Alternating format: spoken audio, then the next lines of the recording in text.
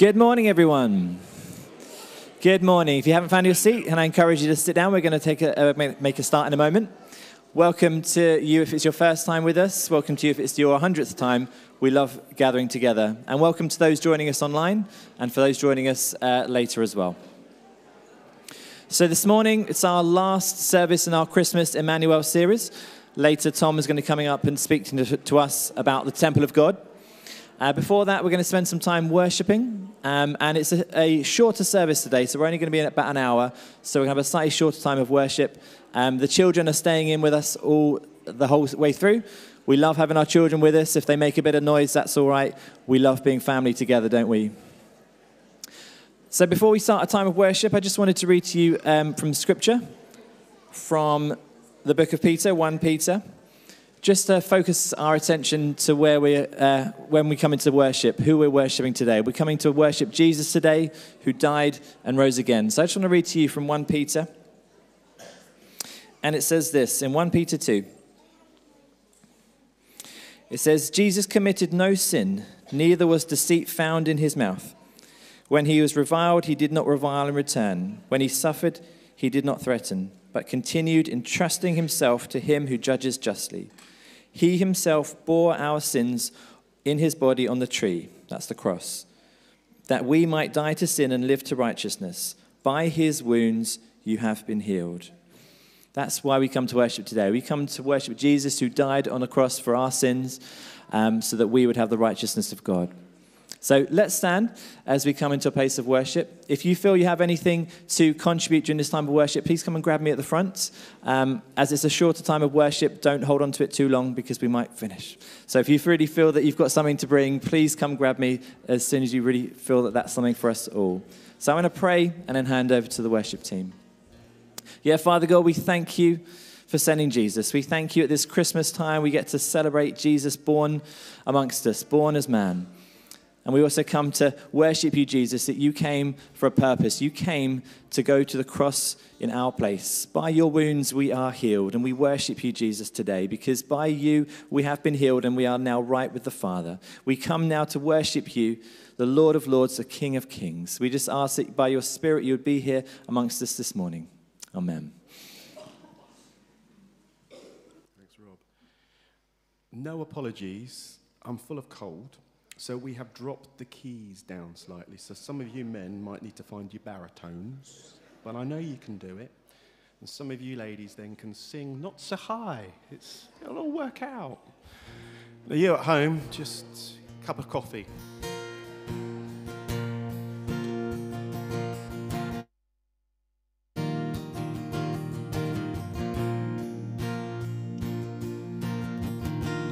When I survey the wondrous cross. Told you it's going to be low. On which the Prince of Glory died. My richest gain. I count the loss and pour content on all my pride.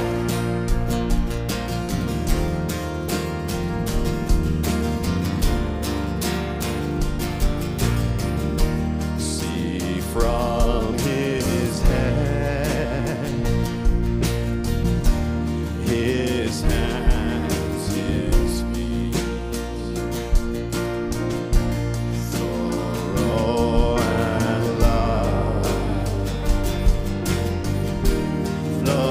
flamingo down, did such love and sorrow me. All thorns grow so rich a crown. Jesus,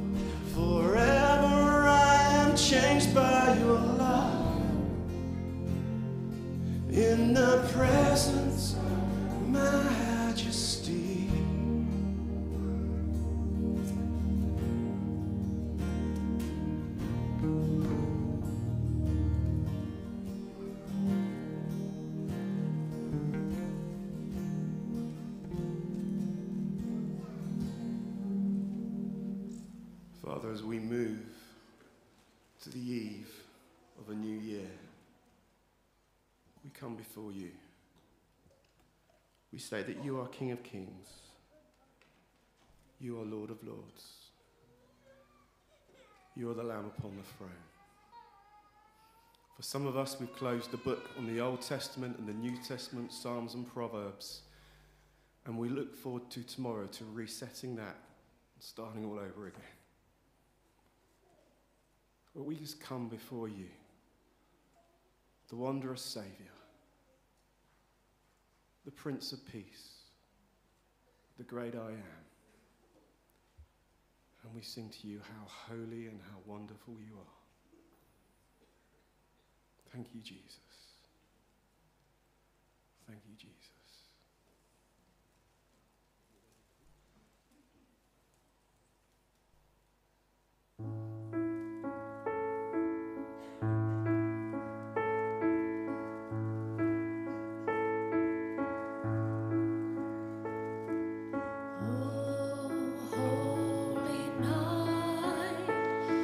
Stars are brightly shining. It's you.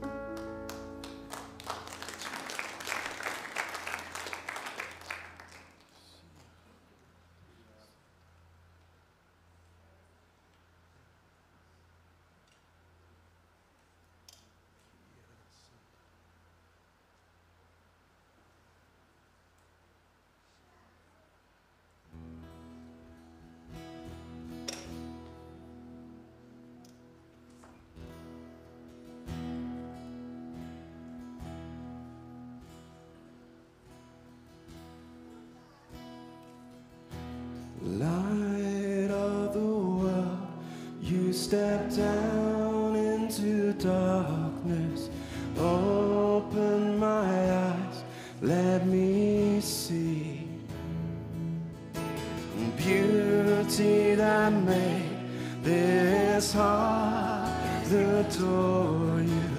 Hope of all I spend with you. Sing that again.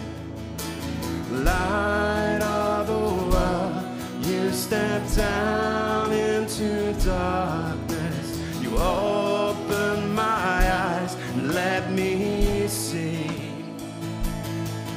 the beauty that made this heart adore you. Hope of a life spent with you. Thank you, Jesus. So here I am to worship. Here I am to bow down. Here I am to say that you're my God. You're altogether lovely, altogether worthy, altogether wonderful to me.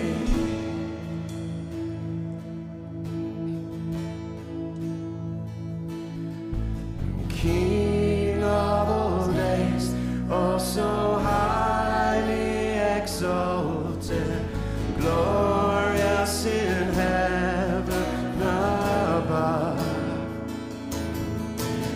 Humbly you came to the earth you created, all full of sin became poor. So here I am to worship, here I am to bow down, here I am to say that you're my God. You're altogether lovely, altogether worthy, altogether wonderful to me. So here I am to worship, here I am to bow down, here I am to say that you're my God.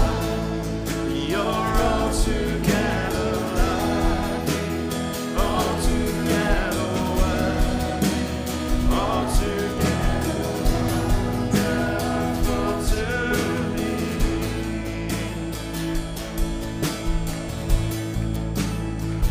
And I'll never know how much it cost to see my sin upon that cross. And I'll never know how much it cost to see my sin upon that cross. And I'll never know how much it cost to see my sin upon that cross. And I'll never know how much it costs to see my sin upon that cross. So here I am.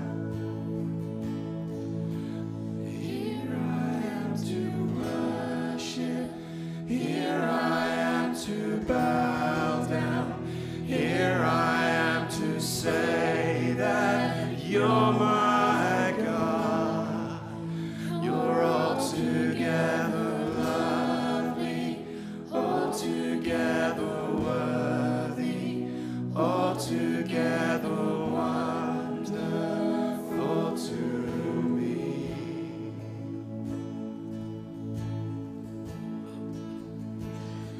Oh, come, let us adore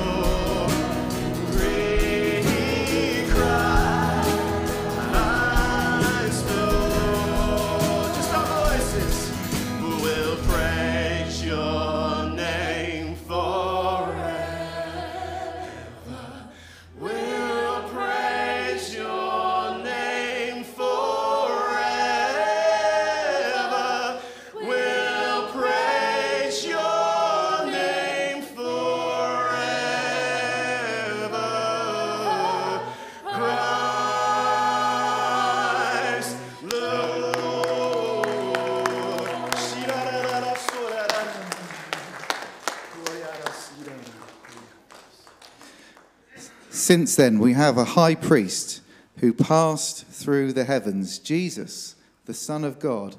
Let us hold fast our confession, for we do not have a high priest who is unable to sympathize with our weakness, but one who in every respect has been tempted as we are, yet without sin. Let us then with confidence draw near to the throne of grace, that we may receive mercy and find grace to help in our time of need. Lord, we thank you for your wonderful presence here. Lord God, we thank you for your Spirit at work amongst us, Lord God. And Lord, we thank you that you know exactly where we're at. Each one of us, Lord God, you know and you love each person in this room, Lord God. And whatever they're going through, Lord, whatever they're facing, Lord God, you can meet them where they're at, Lord God. You can pour out your Spirit into their heart right now. Lord, we just welcome you to have your way amongst us, Lord God, to move in power amongst us, Lord God, and Lord God, to just reveal more of your grace and your love to each one of us. In Jesus' name, amen.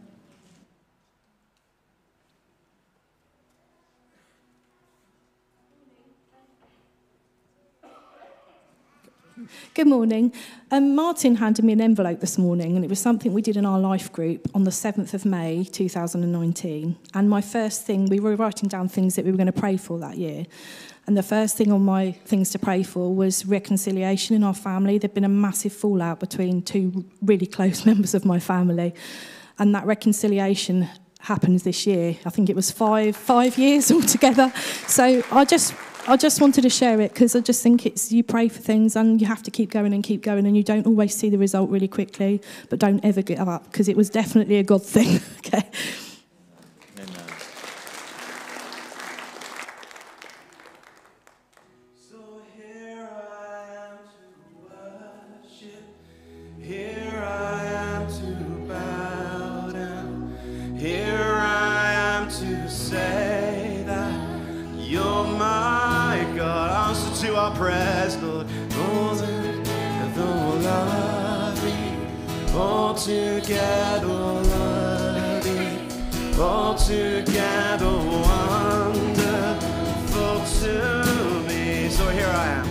So here I am to worship, here I am to bow down, here I am to say that you're my God.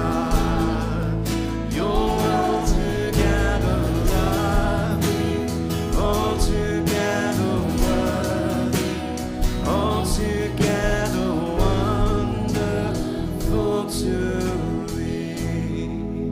Just here I am to worship, here I am to bow down, here I am to say that you're my God. You're altogether lovely, altogether worthy, altogether wonderful to me.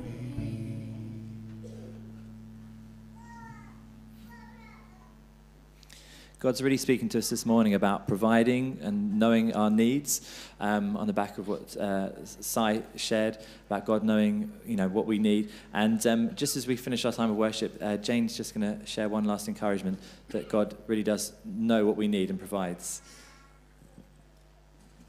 Thank you. Happy New Year, Christchurch. I hope it's a good one for you all. During the Christmas period, I was reading something about the Christmas story. And I'm in my 70s now, and it reveals something that I had never, ever thought about, so I wanted to share it with you. It was about the gifts that the Magi brought to Christ. And obviously, as little ones, we know that these gifts were incredibly valuable. There was gold, frankincense, and myrrh, really expensive gifts. But I'd never thought any more to it than just this was worshipping at the King. But this person was writing and they said, but this wasn't just acknowledging who Christ was, it was the provision for the future.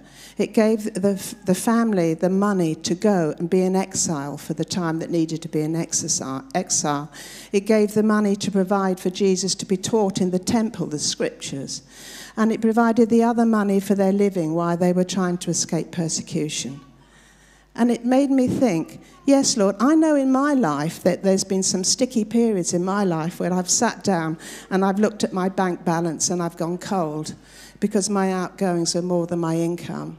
But in this case, God was providing, not just for the now, but for the future as well. And my word to you is, these are tough times for a lot of people, and my heart goes out to them. But God, when you love God and you trust God, he knows your need, not just now and in the future. And you can truly trust him to take you through the hard times as well as the good times, because he loves you. Amen. Thank you, Jane. And thank you for the worship team leading us this morning. I'm going to hand over to Georgie, who's going to do the notices. Thank you. Good morning. Please take a seat if you haven't already. Oh, there's jingle bells down here. Okay, so I'm just going to run through a couple of notices quickly before inviting Tom up here to share from God's word. And whilst I'm speaking, hopefully the offering boxes will go around. If you are a visitor, please feel free to let those pass you by. You can also give by card if you'd like to. There is a snazzy tablet at the back. If you're not sure how to use it, one of the welcome team will happily help you and show you how to use that. So our week of prayer is coming up shortly. That starts next Sunday, running from the 7th to the 12th of January. And we have various midweek meetings. Yep, they have appeared. So you can very quickly take a photo of that if you want to. But it has come out on the email, and it will come out again tomorrow on the email. So please look out for the email, and please put those dates in your diary, and please come along to as many of those as you can. And we have our quiz night. Ooh, can I get an ooh? Thank you. It is a very fun evening. If you've been along, you'll know how fun it is. It's a great event to invite people along to. It starts at 7:30 on the 20th of January. Tickets are £4 per person. And the link to book for that is on the weekly email. So go in, follow the link, book yourself a team. Maximum of 8 people. And you need to be booked in by the 17th, Wednesday the 17th. So please get signed up for that as soon as possible. It will be a fantastic night. Am I correct in thinking the youth are leading it? So it'll be really interesting. It'll be really, really fun. Okay, that's all the notices. And I'm just going to invite Tom up. So please welcome him up as he comes to bring God's word. Thank you, Georgie. Thank you. Can everybody hear me? Good, good. Can we just have a round of applause for Rob? He led so well with a cold. Rob, you sounded brilliant. Thank you very, very much to all the worship team. Hello, Merry Christmas, Happy New Year. Who can remember the last time they were hungry? I can't. I've been full for a solid week now. But I trust you've all had a great Christmas period and are looking forward to 2024. My name's Tom. If you missed it, I'm one of the elders here at Christ Church. And I'm going to close our Christmas series on Emmanuel with, there are jingle bells here. I'm going to move these. I'll get distracted by them. I'm going to be closing our Christmas series on the Temple of on Emmanuel, and today we're going to be looking at the Temple of God. So I've adhered to the doctrine of a 3-point sermon this morning. Point number 1, the separation of man. I'm telling you now because it probably won't be that clear in the text. So point number 1, the separation of man. That is that God is so holy, okay, in our sinful state, we couldn't even approach him. And in the Old Testament, God didn't simply dwell anywhere. That's point number 1. Point number 2, the intimacy of God. That God's plan has always been for us to know him and to love him and to experience his presence. And point number 3, the purpose of the church. Okay, that God calls us to open the doors of the church and be a people that expand on his plan to create a temple of living stones, no longer a temple of physical stones. There's an awful lot of paraphernalia up here, actually. I don't know what's going on. So kids, you're in. You've got to listen to me. You've got no kids group. So let's start with your help, I think. And basically, I'm going to need your help to give us the backstory of the Old Testament. So I hope you're listening, in order to be amazed afresh at the work of Jesus. So let's start bravely, he says, with the Little Sparks group. So who's in the Little Sparks group, which is our youngest youth group, which is all changing next week, isn't it? It's all changing. Who's going up? You are. You guys are. So I need a microphone, and I'm going to take a chance here on a Joy's Boys. So, which one is this?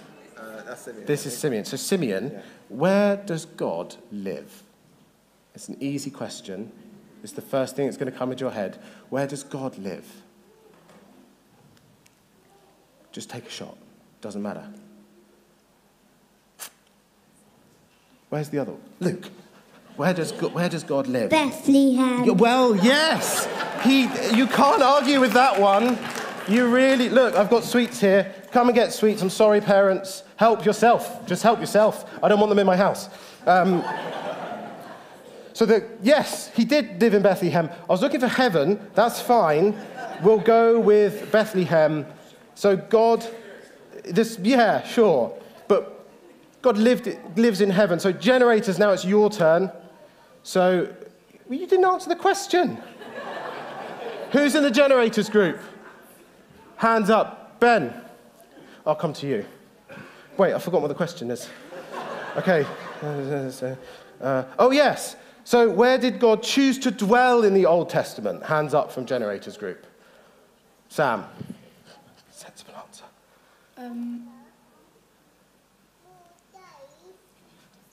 Where does he choose to live in the Old Testament? In heaven?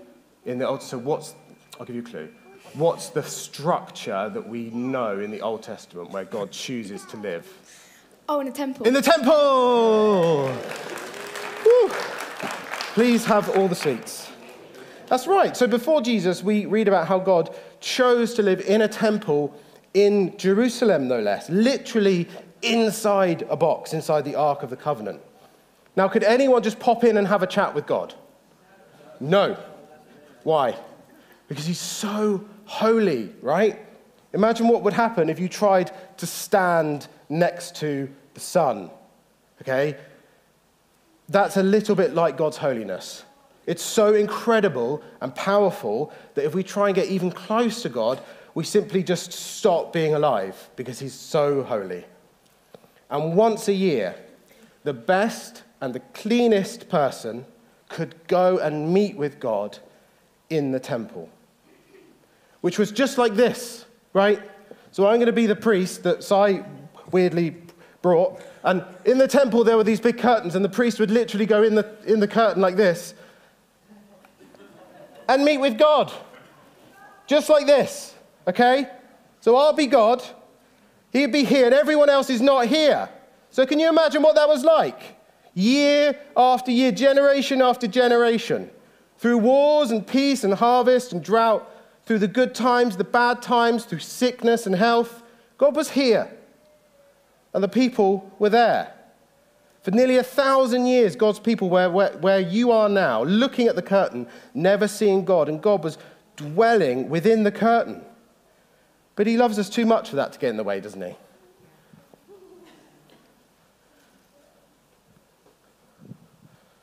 It's very disruptive, preach, sorry. He doesn't want anything separating us from him. And that's why Jesus became angry.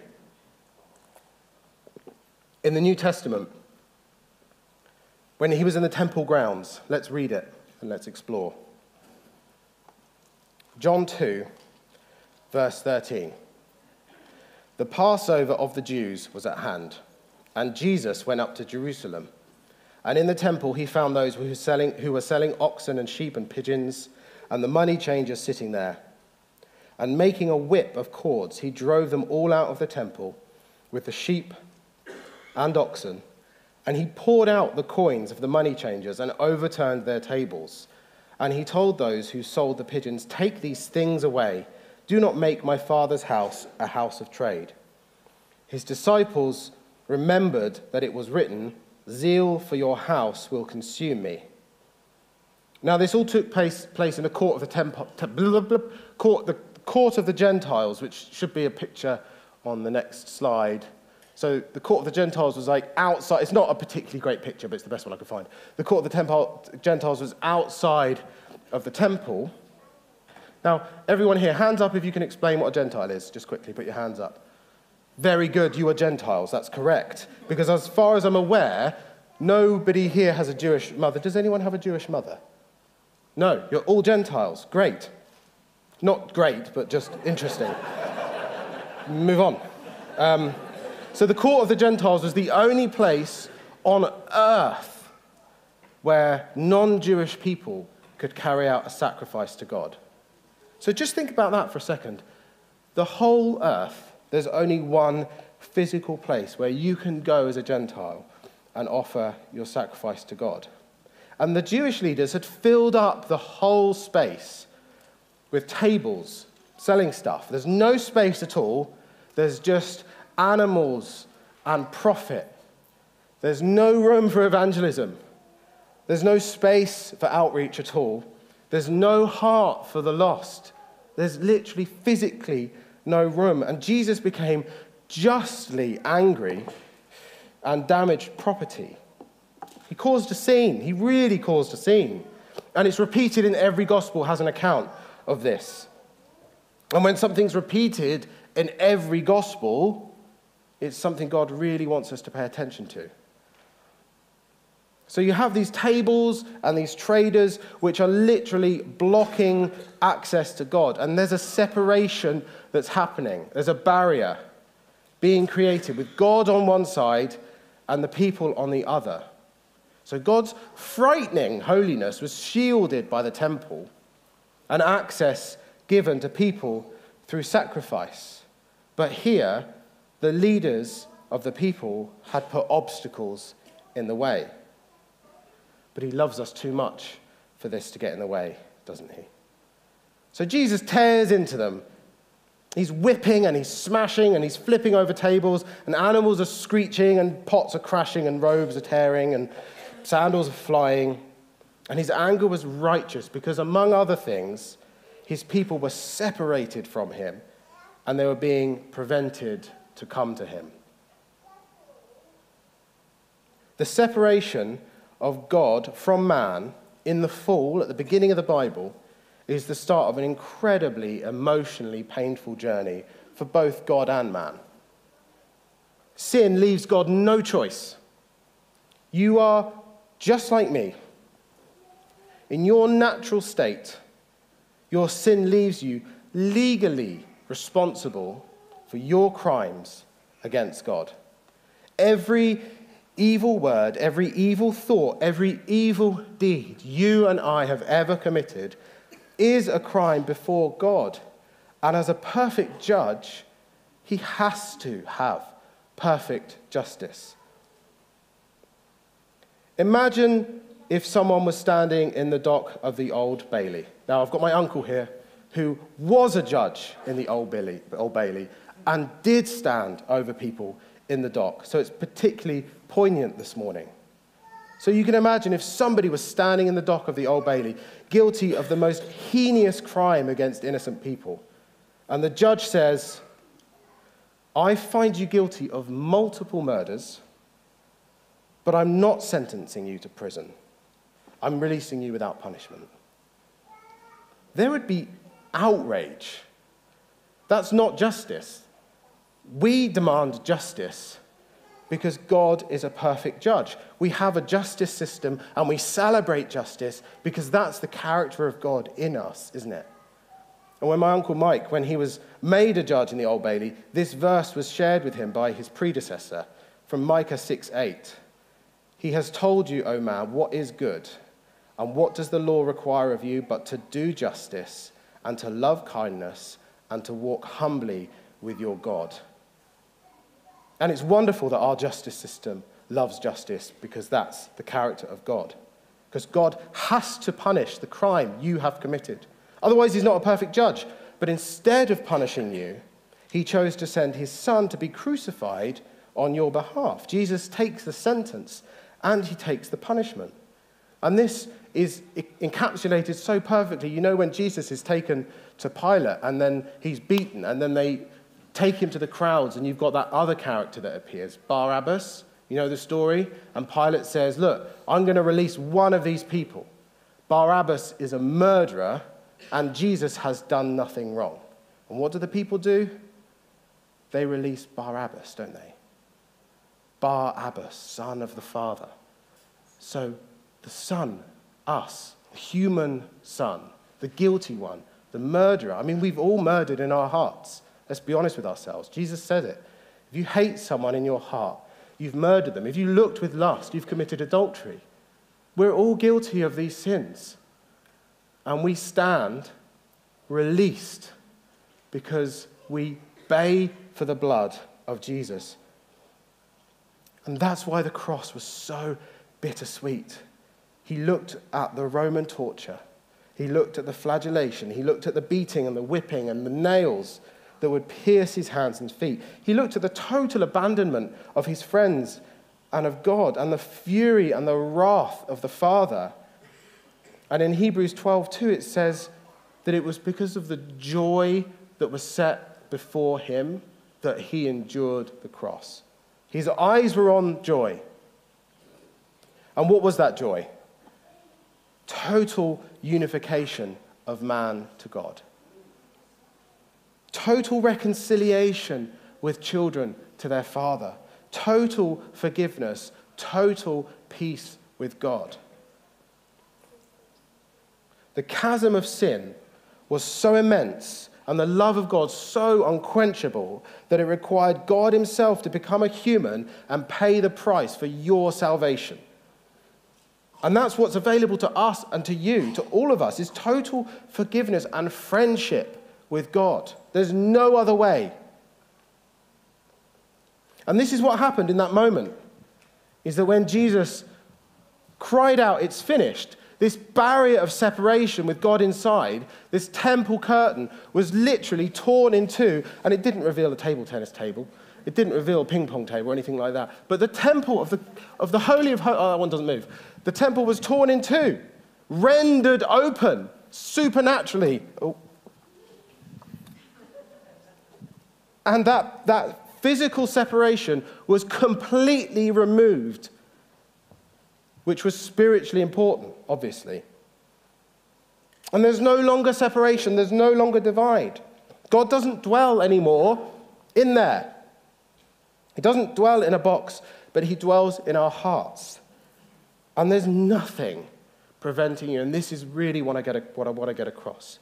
There is nothing preventing you from entering into the presence of God. Driving, walking, working, weeping, laughing, mourning, even in the midst of sin, we cry, Father, I need you. Father, forgive me. Will you draw me close?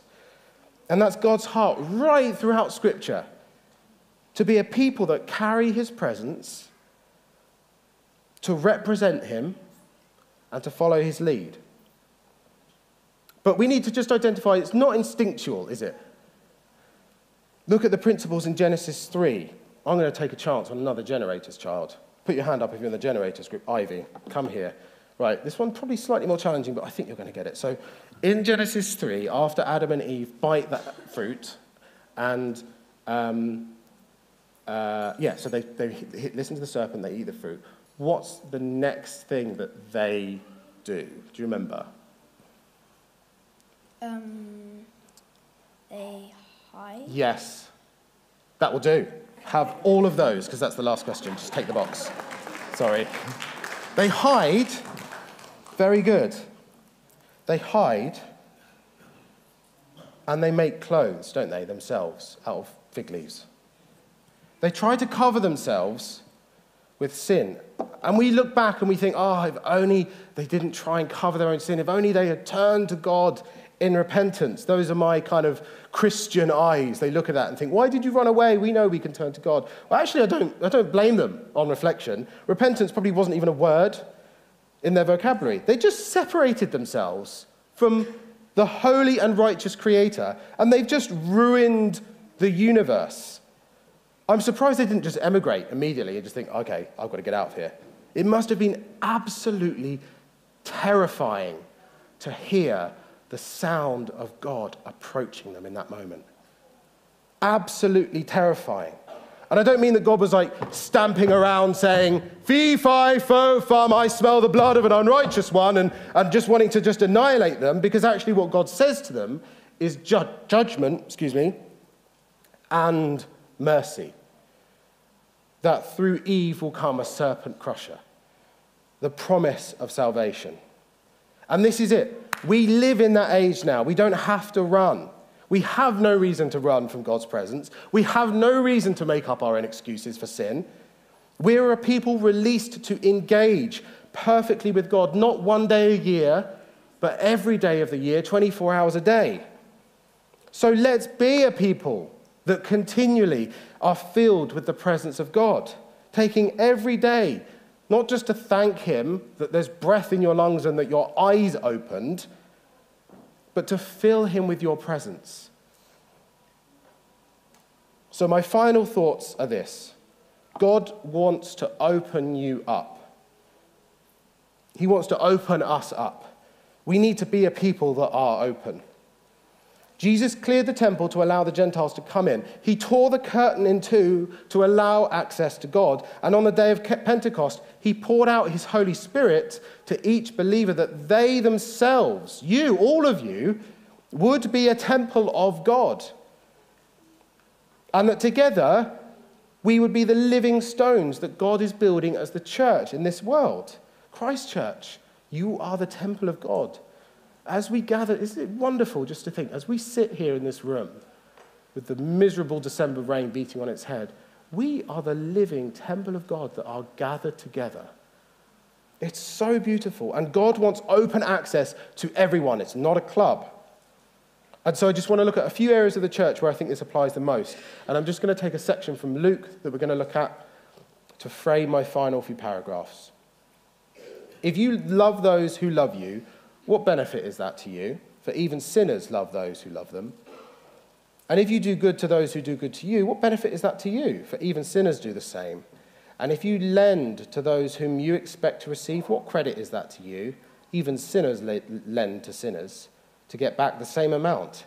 But love your enemies and do good and lend, expecting nothing in return. And your reward will be great, and you will be sons of the Most High, for he is kind to the ungrateful and the evil. Be merciful, even as your Father is merciful. Judge not, and you will not be judged. Condemn not, and you will not be condemned. Forgive, and you will be forgiven. Stop there. So, friendships. They're important, essential, but cliques, groups of friendships that aren't open, they can be really damaging. So can I encourage you to think about your close friends in this church as a dynamic number, right, that's fluid. It ebbs and flows as people leave and join and come and go. It's really easy for us to think in a pack mentality, but Jesus modeled a life of spending time with people that were not like him, right? The New Testament calls us as Christians specifically associate with the lowly in Romans 12:16. So we should be looking at all times to include people in our social lives, those around us that can be so easily overlooked by the rest of our culture. We have a bias for people that look like us. That's how we're wired. But we need to have a bias for the last, the least, and the lost. Don't just entertain close friends who are going to invite you back, but invite people who you don't know. We mustn't judge. We mustn't judge people by how they look or how they sound or how they smell. I had this, it was a few years ago now, standing in the queue for paying for the garage. And there was a bloke in front of me who must have been about 7 foot, and he had like a leather waistcoat on, and he had big earrings and tattoos, and he was bald. And I was standing behind him, I thought, you're a mean guy. You are emanating meanness just from here. And the funniest thing happened, he turned and looked over his shoulder, And I caught his eye. He looked at me and I looked at him, and he had piercing blue eyes. And just in that moment, I just saw the person, the child of God, this beautiful human being that God names. He knew the hairs on his head. He knew where he lies down. He knew where he gets up. And it was so convicting just in that moment. I made an assessment of who you are, and God, I believe, supernaturally just, it was like a pin drop moment. I could just see who he was before God and how deeply loved by God he was. And that's the truth for everyone on earth, isn't it? Is that God deeply loves them.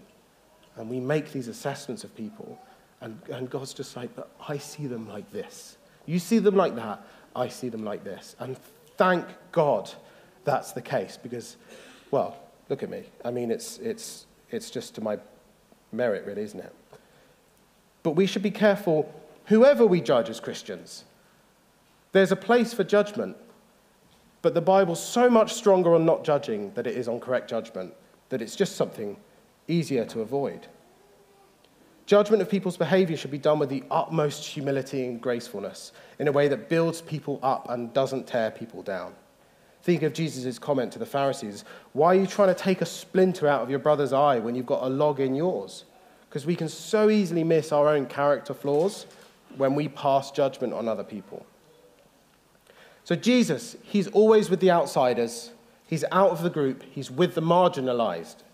He's with the down and outs. He's with the hopeless. He's with the forgotten. That's where he is. And he leaves this work as our responsibility, church. It's our responsibility that's given over to us as his hands and his feet to tear down every cultural and social barrier that gets in the way of the cross and the world. And to bring people into the new temple, this temple right here, Christ Church, the temple of God, not the building. We know this, don't we? The church isn't the building. The church is these people. There's no curtain. There's no tables. The only barrier is how seriously we take the word of God. That's terrifying. So will you allow it to shape you for 2024? Will you allow the word of God to take you out of your comfort zone? Small group leaders, the lifeblood of the church. You should be like a pack of hungry wolves on a Sunday morning, looking to pounce on people who aren't connected, identifying them, making friends with them, inviting them in. Small groups are not a static group of people that never change. That's just fundamentally not what they are. They are groups that are growing and dividing and expanding as new people are invited in.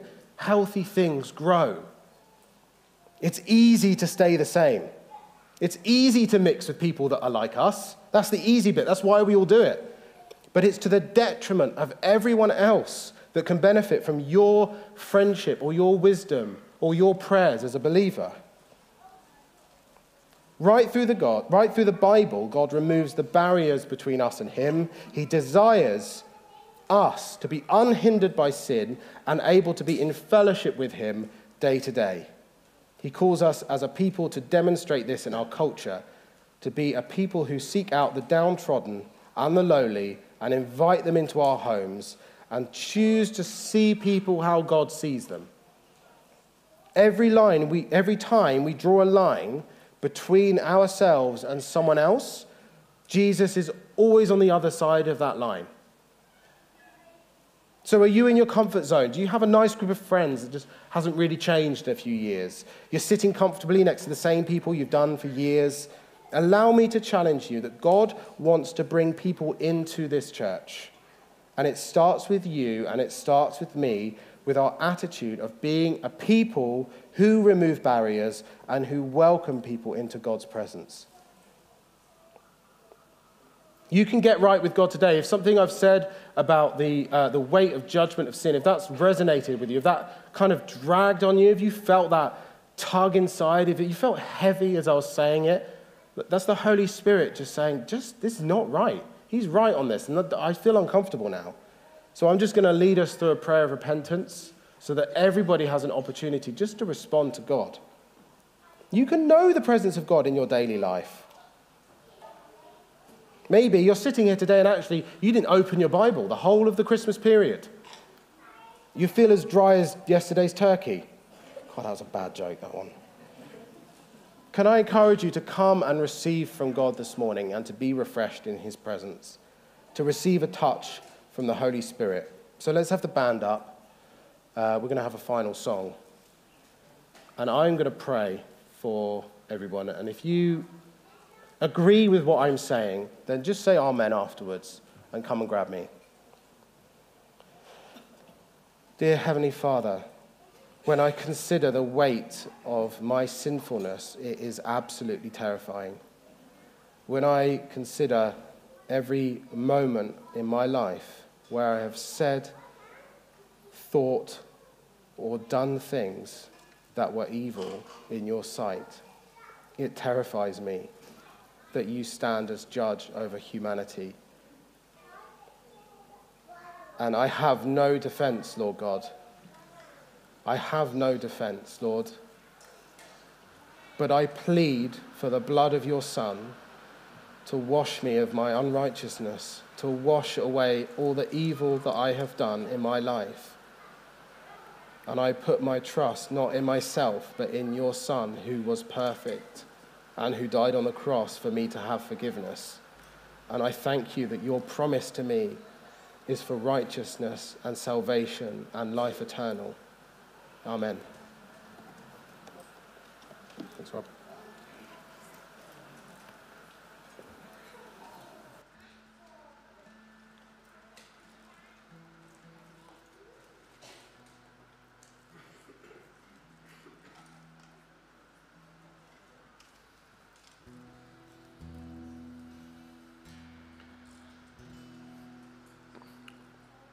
If you can stand and you're able to stand, why don't we just stand as we sing this last song? Just as I was preparing for this group of songs over a week ago, hence the reason I chose two higher keys, I was just playing it through back yesterday, and I just felt a God moment when I was just going through, and I just wanted to add this song in. And as we sing it, just contemplate that we're on the eve of a new year. And all that Tom has just shared. Are you going to go 100% for God? Or are you going to sit on the sidelines? Let's make this song a prayer.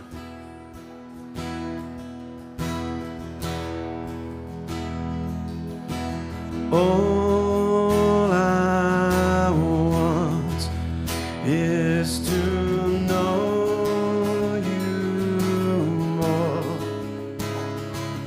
to kneel at your feet as my life is transformed, to know your mercy poured out over me, overwhelmed by your beauty that makes me complete.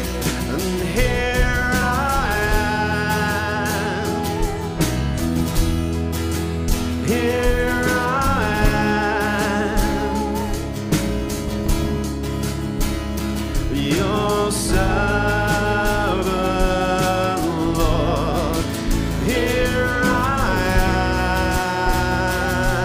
am, just here I am, here I am, your servant, Lord. Here I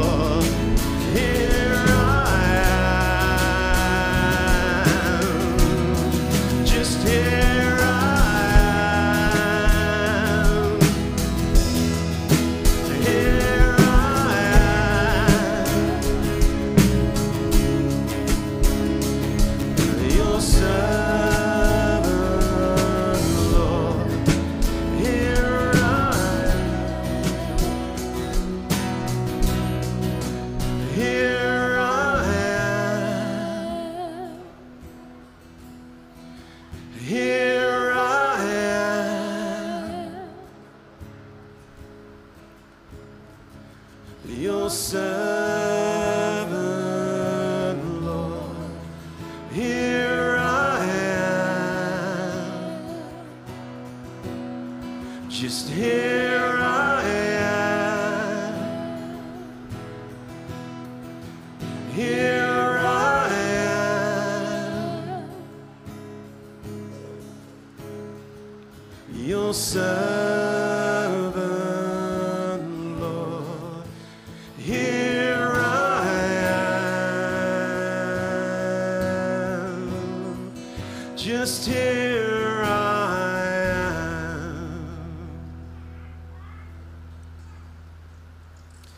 Let's just stay in a place of worship just for a moment longer. Let's not rush away. Just encourage you to put your hands out, and I just want to pray that we receive the Spirit, be filled afresh. Father God, we thank you. We thank you that you sent Jesus. We thank you that through the cross, Jesus made a way for us to have access to the Father. We thank you for that. We thank you now that by your Spirit you dwell in us.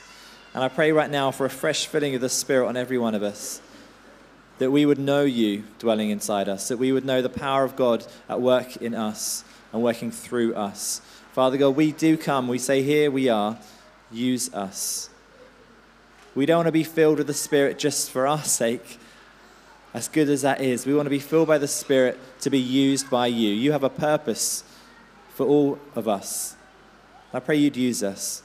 Father God, where you've struck a nerve this morning through Tom's words, I pray, God, that you would allow us to be open to be used by you. I pray you would allow us to be used by you. Help us to not put up any barriers that would prevent anyone coming to you.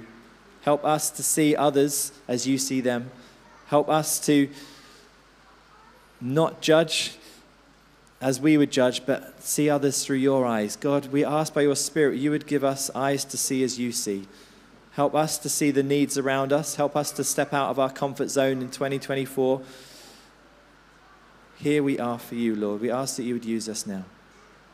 Amen. Amen.